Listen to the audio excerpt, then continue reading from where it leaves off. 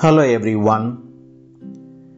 Jesus was born in Bethlehem and he grew up in Nazareth. When he was about 30 years old, he went from Nazareth to the Jordan River to be baptized by John, since then known as the John the Baptist. After his baptism, he went into the desert, where he spent time in prayer and fasting for 40 days and nights and was tempted by Satan.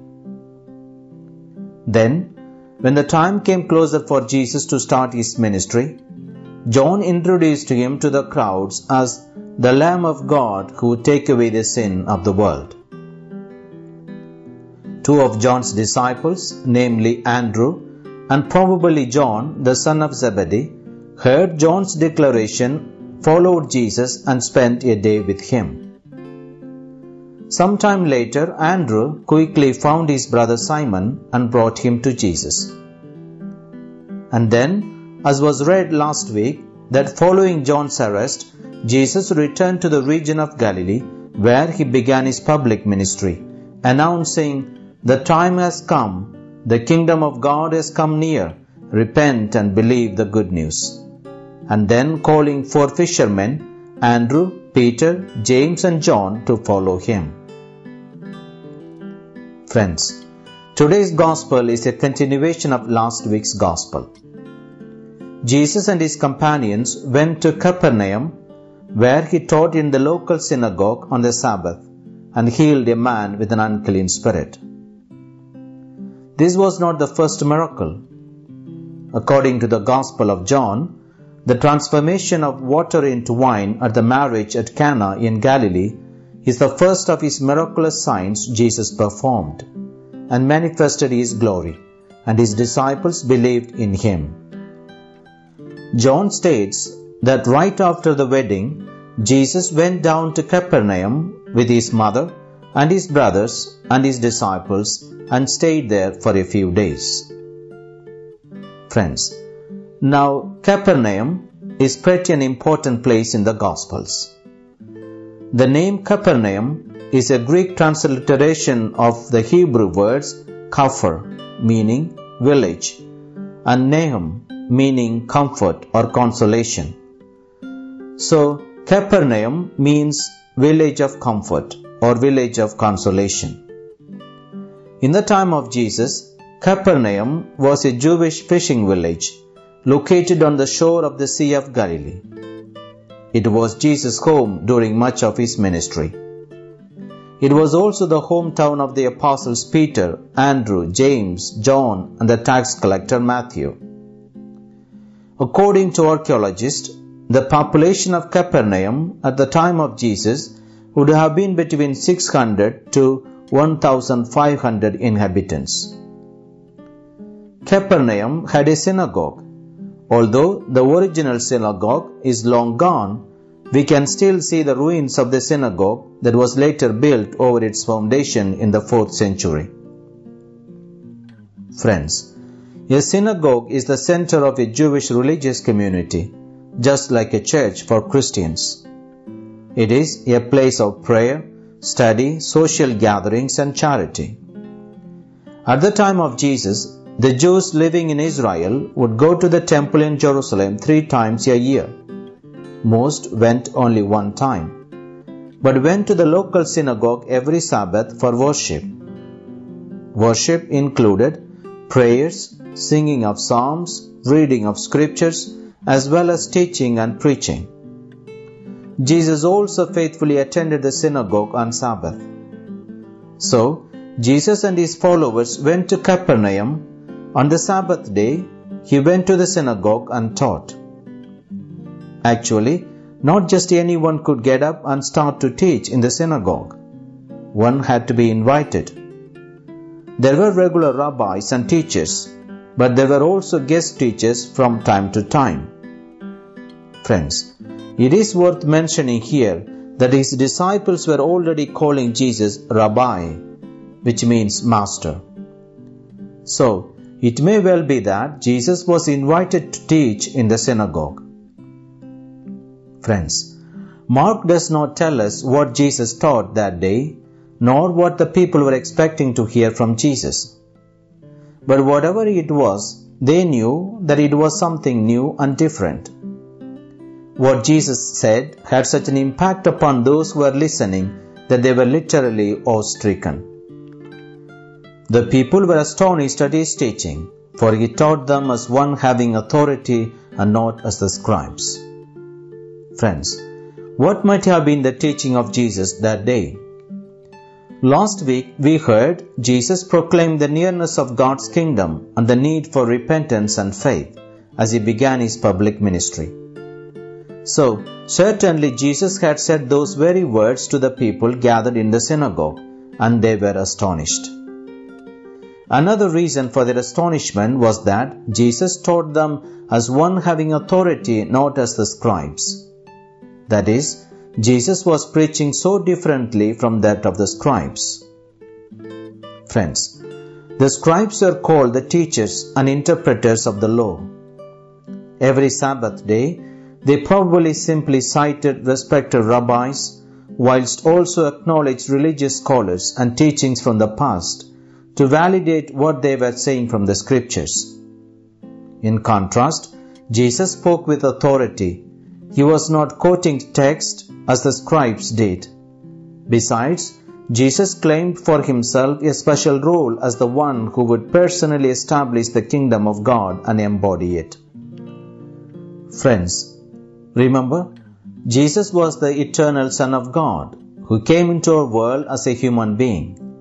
He was sent and specially anointed for this task.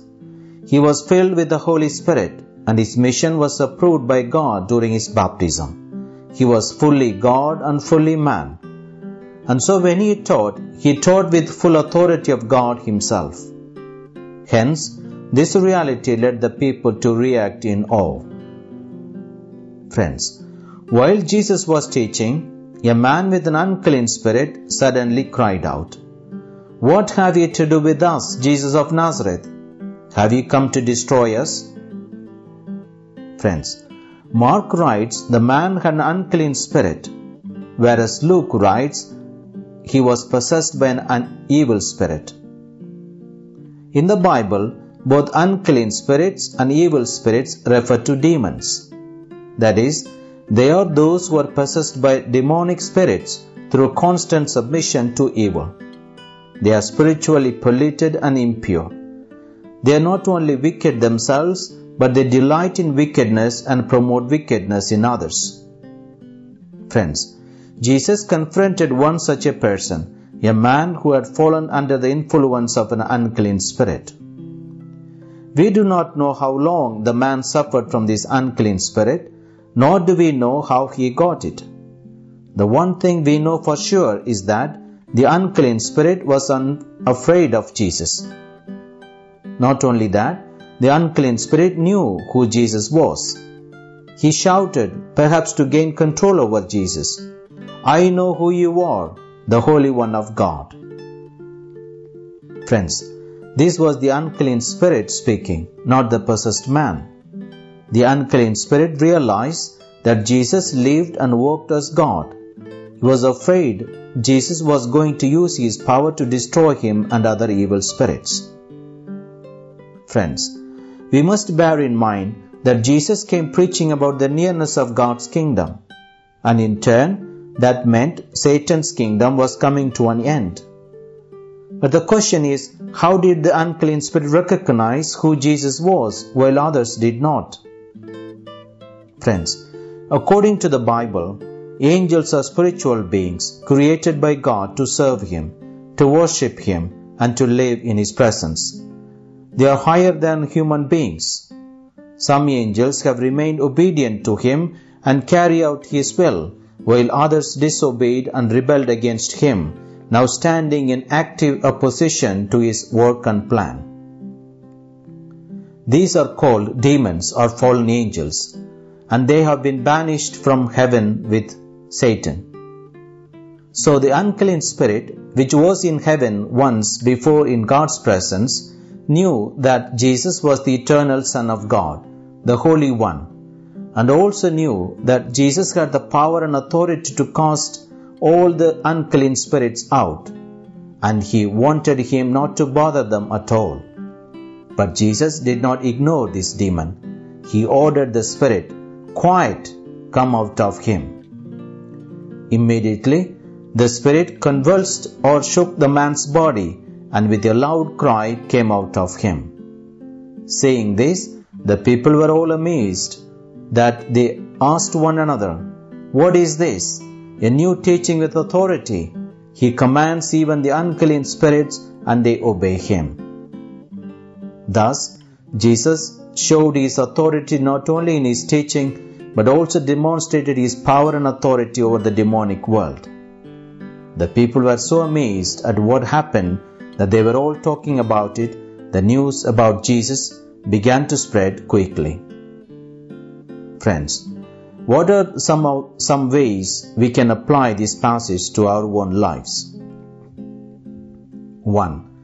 In the New Testament, there are 4 accounts of the life of Jesus Christ, written by 4 different authors at different times, from different places to different audiences. Even though they include many of the same miracles, healings, parables, and teachings, they have told the story of Jesus from 4 different perspectives. So, we must read and study the 4 Gospels again and again in order to know Jesus better.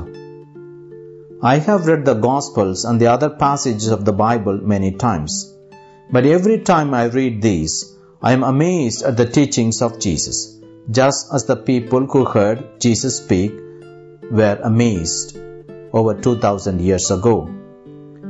I gain new perspective, a deeper understanding of Jesus, and often a different application of the teachings of Jesus to my life. Friends, if you diligently and prayerfully read the Gospels, you can't help but be amazed as well. 2.